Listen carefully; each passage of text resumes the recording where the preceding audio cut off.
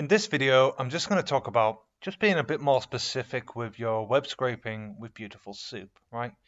Now, I've imported requests, I've imported BeautifulSoup from BS4, we've got our page here, got the content, I've turned the content into a soup object, and we're going to find all of the A tags, should I say, within the soup object and call it link anchors. Okay, so I'm just going to do all that, run all that now.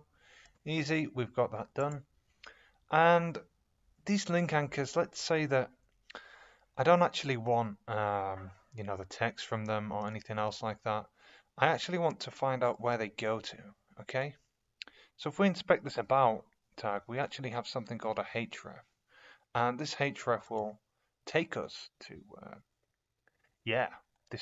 this, wherever this will link us to, that href will take us to. That href is what links us with the hyperlink there.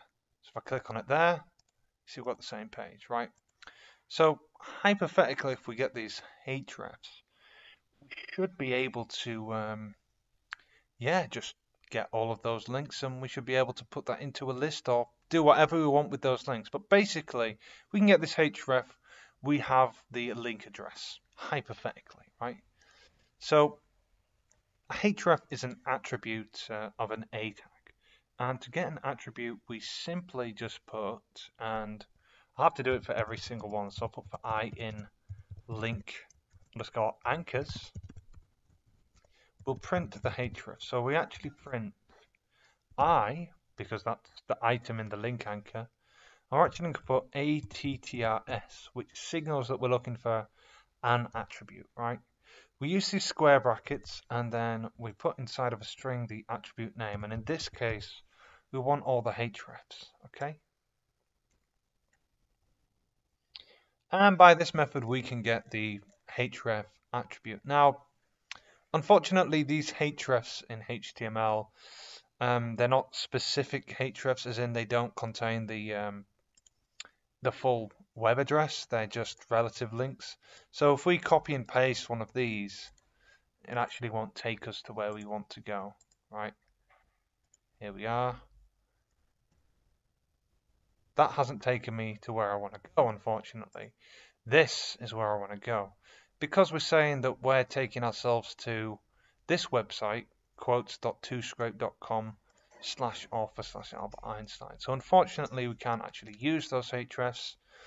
Not a problem, just something to bear in mind. I really just wanted to show you how you can get, specifically a href, right? Now you're probably thinking, okay, that's cool, don't really need that. What else can I do? Good question. So we can find like a specific div. So if you actually look in here, we've got a load of divs, and we got this div here, we got this div here, we got this div here.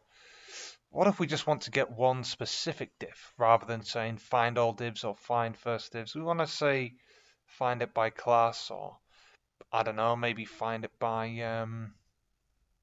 what do we call it? Find it by what's it called? ID. That's what we want to find it by. Well, let's inspect this. Let's see what the div class is, right? So we want to get the text of this A link, right? And I'm going to show you how to, first of all, get this div that's got a class, just so you can understand how to get more kind of complicated elements, more specific elements, right? And how to get the P tag from it, and the A tag, and then the text, okay? And you can see that bit by bit, we can take from one div or from one element, we can take an element within and within, etc., and get to the very inside of an element, right? To the lowest child. Okay, so we're just going to say that, what's it called again? Call MD4, call MD 4. Oops, I need to use underscores there, otherwise it thinks something bad is happening. We're going to say soup.find, and we're actually going to find a div, because this is a div. And then we're going to put a comma because we want another argument. And the argument we're getting is actually this attribute argument. And the attribute that we want to get and that we want to put into these curly brackets is actually a class, right? And we're going to use this as kind of a dictionary. So we're going to say our class is then equal to, and it's going to be equal to this col-md-4. Okay. I'll print this as well, just so we can see the result. It's got md_4. Right, and let's see what happens there. Okay, so we've actually got this div here, right? This specific col md4 div that contains this p tag that contains this a tag that contains this text. Now we could actually get the text from this simply by printing col_md_4.text, because login is actually the only text in any of the children inside of this div, right? But that doesn't show us how to get, something inside of something else, right? Well, actually, once we have, a tag, any tag, doesn't really matter what it is, we can quite easily get the children. I mean, there's actually a children argument. Well, I'm not going to use that to get the child. We can actually just say that col_p, we'll call it, because we want to get the p tag, is equal to whatever our object is. So we're going to say col_md_4.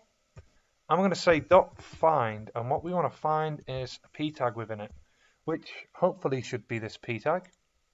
I'm going to print this out as well, just to see if that's worked, okay? Hopefully it has, but, who knows? Stranger things can happen. And you see we've got that p tag. Cool. We don't want the p tag, we want the ahref. So we can say col_p_a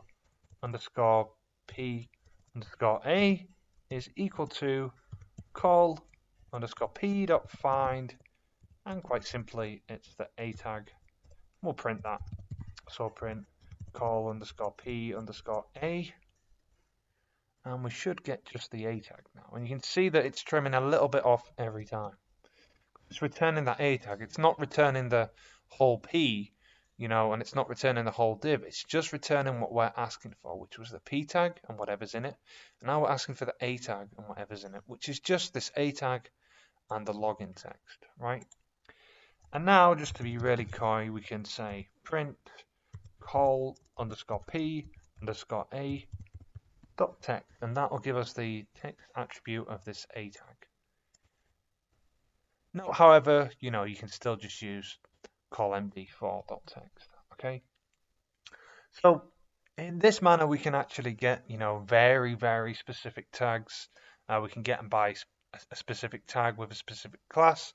We could use this argument here in find all and get every single div with a class. In fact, I'll show you how to do that, and I'll show you why it's relevant, because you're probably thinking this is a cool trick, but what can I actually do with it? Okay, so let's go back to our website, and you see these quotes in the boxes here, right? All of these things. Let's imagine that we want every single quote on this page. We just want the quote text, the actual, quoted words essentially. And we also want the author, right? Well, if we find every single div and we get the text, for example, this quotes to scraper text is within a div, right? So if we get every div and we get all its text, we'll get this, okay? And this text isn't a quote. We'll get the login. We might get other things as well that we don't want, right? So we want to just get all these quotes. So let's have a look, what they're contained in, right? And if we inspect this, we can actually see that they're inside of a div that's got a class of quote, right? Now, I'm assuming that every single one of these boxes is a div with a class of quote. I could be wrong, and just understand that when you're web scraping, not everything is always the same and in order. Some things are unique and some things are weird. I'll get to that in a later video. But anyway, so if we want to get this quote text and these authors, or we just want to get what's in these boxes in general and nothing outside of them, we can find all of these quotes and put them in a variable, I guess, right? So we can get all these quotes. So we can say, I don't know, all _q tags, meaning all quote tags, right? And we can say that that's equal to what? Well, we can say that it's equal to soup.find all, And what we want to find is a div, and we want it to have a class of, which we'll put in these curly braces. I think the class is quote. Alright, I'm not entirely sure, but I'm pretty sure it's quote. Don't quote me if I'm wrong, eh? So let's have a look here. Yes, it is quote, spelled like that, okay? And I'll print this out as well. So I'll print all underscore Q tags. Alright. Now, let's print that, shall we? So you can see I get these tags. Let's try and find the start of one. So here's the start of a div here. And where does the div actually end? That's a good question. The div ends here, right? So this is a whole div, okay? Specifically a whole quote div. Inside of this div, we've got a span called with a class of text, and it seems that the span contains the quote, right? So a woman is like a tea bag. You never know how strong it is until it's in hot water. So let's have a look where that is, just to confirm it, okay? And there we go, by Eleanor Roosevelt. We got this here. So we can see that if we want to get the text, the quote text, we're going to have to get all these span classes, right? And if we want to get, for example, I don't know, the actual author, if you look at this small tag here, inside of the small tag is text, and this text is the author name. So we need to get this small class, right? Now, I want to test this out before applying it to every single one. I want to test that this works. So what I want to do is I want to get the first item in all Q tags, right? And the way I do this is quite simple. You know, in any array, you just do this, okay? And let's just have a look at that. Cool, cool, cool. Now, we want to find, find this span. Oops. Might want to do it a bit better than that. So we want to find this span. And we want to find this span with a class that is equal to what? And let's have a look, text, right? Text. If we go into here, you'll see exactly what I mean. The span text actually contains that text there. There we are. So we want to get the text from that. So let's see what that gives me back. And it gives me this span, but the problem with this is I don't get the text, I just get the span, okay? So I'm going to copy and paste this. And I'm going to add .text to it, and this should return the text, right? And you see I've got the text. The world as we have created it is a process of our thinking. It cannot be changed without our thinking. So that should be the first quote, and it is, right? So you can see if every single div tag with the class quote has a span tag with the class text in it, and the .text of that will give us the quote itself, then if we apply this to all of the tags, we'll be able to get all of the quotes, right? So I'm going to do just that. First off, I'm going to make an empty array called quotes, right? And then I'm going to say for I in all underscore Q underscore tags,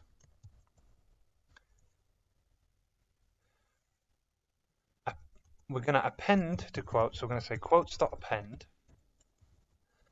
I dot find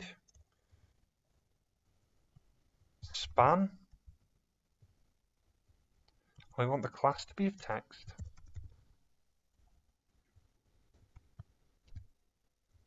Text, and we want the .text of that, okay? That's what we're going to append. Let's see what happens when we run this. Let's see if quotes works. So there's no error, that's good. And then we'll print out quotes, shall we? So we'll print out quotes. Let's see what it contains. And now you can see I've got an array of all the quotes. So the last one is a day without sunshine is like, you know, night. So let's see if that's the last quote. Yeah, it is the last quote. And the one above from it is the teabag quote. Yep, so it seems to be in order. Let's just check the first one is the world as we have created it. And yeah, you can see basically we've got all of these quotes now in an actual in an array, right? And we got the text, yeah, so we don't have to fiddle around with these items so much. Now what do we need? We actually need this other span, not this other span, sorry, this small of a class. So we're going to say we're actually going to make another array, and we're going to call it authors. Say authors is equal to an empty array. Let's say for I in all underscore q underscore tags. Don't worry if this is confusing you. I'll explain it just after doing this authors. Say authors.append. I'm going to say I.find. I'm going to find this small, what they call this small tag with the class author, right? And we want to get the text of that, and we're going to put it in the authors. What do we call it? The authors array or list, whatever you want to call it. Now we've got all the authors and all the quotes, right? So let's go through that. Let's recap. So we got all our Q tags, which are specific divs, essentially every single div with the class quote. So we got all of these boxes, basically, right? That's what we did to begin with, okay? Then we printed that out to see that they're just gigantic tags with tags inside of them. But we realized that inside of that tag, there's a span with a class of text. And the text of that is equal to the quote that's inside of each of those divs. So if we can get the text out of that for every single item in the all Q tags array, and we can add each quote to a quotes array, we can have all of the quotes in an array, right? So we can have all of these quotes separated out from these boxes, okay? Then we found out we can do a similar thing by using the find small tag with the class of author and getting the text of that, and we can get all of the authors, right? Now, to test that this has worked how we think it has, and we've got all of our authors and all of our quotes in the order in which they appear here on the screen, what we can do is we can simply say print, and we're going to print the quote is, just put one of them there, plus quotes 0, and we're going to say, and the author is, and we're going to say plus authors 0. And if this comes up with the quote by Albert Einstein and Albert Einstein's name, we should see that it's worked, right? So we've got the quote, the world as we have created it is a process of our thinking. It cannot be changed without changing our thinking. And the author is Albert Einstein, right? Now that's correct, so we can confirm that. Now, what we can do here, because hypothetically the length of authors and quotes should be the same, but I'm going to print the length just to make sure. So we're going to print the length of authors, and we're going to print also the length of, what's this called, quotes, right? And if we get two different numbers, we know something's not quite right. We've got two numbers that are exactly the same. So we've got 10 authors and 10 quotes, right? So now what we can do is we can say for I in authors, or for I in range, whatever, we'll say for I in authors. Now we won't say for, we'll say for I in range, I think it's range 10. I don't know. Let's say for I in range 10, I think that's going to give us 0 to 9 basically. Print What is it? The quote is plus quote I and oops, one little space, and the author is plus authors I. Let's just hope this works, eh? Could come out terribly. Right, so that is the last quote. A day without sunshine is like, night. Right, and you can see that that's correct there, that's fine. Woman is like a tea bag. I've not failed, I've just found 10,000 ways that won't work. So where's that? Thomas A. Edison, whatever you want to call it. You can see essentially that this has worked, right? And so let's say we wanted, I don't know, this quotes to scrape has 5,000 pages, and we know it does. We could make a for loop that got every single page and got the quotes and the authors of every single page and appended them to these arrays, right?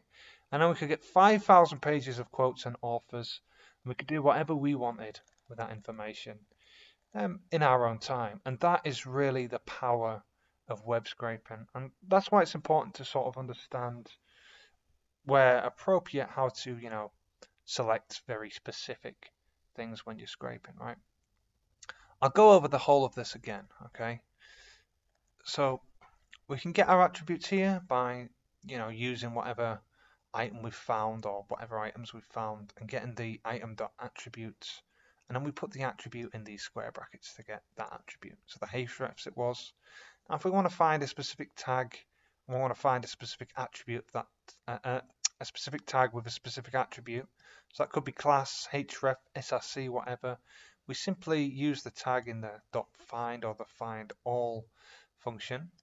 We use a comma and then we put inside of these curly brackets whatever our attribute is, whether that be class or src or whatever. Then we put one of these colons to separate it and the value that we want that attribute to have. Okay, and we can find things by attribute like that.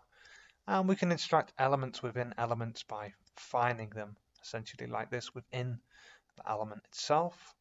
We can find all elements that have a certain attribute with a certain attribute value if we just want to have, certain parts of a web page that we take out. And if we find all of the, whatever item within that and extract the something from that specifically. So here we extracted every single one of these divs with the class quote, and then we extracted the text from every single span with the class text, just so we could get those quotes, because we don't care about this tags information, we don't care about this by bit, we don't care about this about, we only care about this, right? We're selecting specific information, right? So you can do that quite easily there.